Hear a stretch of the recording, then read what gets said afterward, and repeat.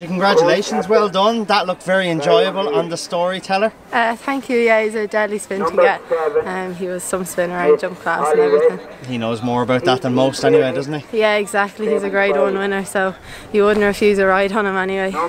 I'm sure you'll be hoping that Gordon will enter many of these horses, or the likes of Storyteller and Hardline, in these Lady Opens throughout the season. That will give you even more opportunities then. Yeah, definitely. They're great races to have because it make people put the likes of these horses in the races, and you're guaranteed to get a nice ride in them. So yeah, I wouldn't mind another spin on one of them, to be fair. Absolutely, I was well supported today. There was 12 runners in the race, which is great to see. So, yeah, like there was only 3 non-runners I think in it, so it's great to have a big field, you know, and plenty of girls getting opportunities in it.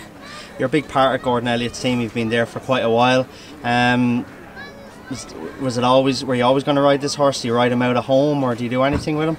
Yeah, I've been there for, I think it was about 6 years, like throughout school and after school. I moved to England then for a few years just to get experience, and I'm back now. So there's a few girls in and out of the yard, but Gordon's very good at supporting me, so it's nice that he gave me the ride today. Good, and hopefully you'll get on the next day then. Yeah, definitely. If he's in another ladies, I won't say no to him anyway. Brilliant, well done today. Thank you.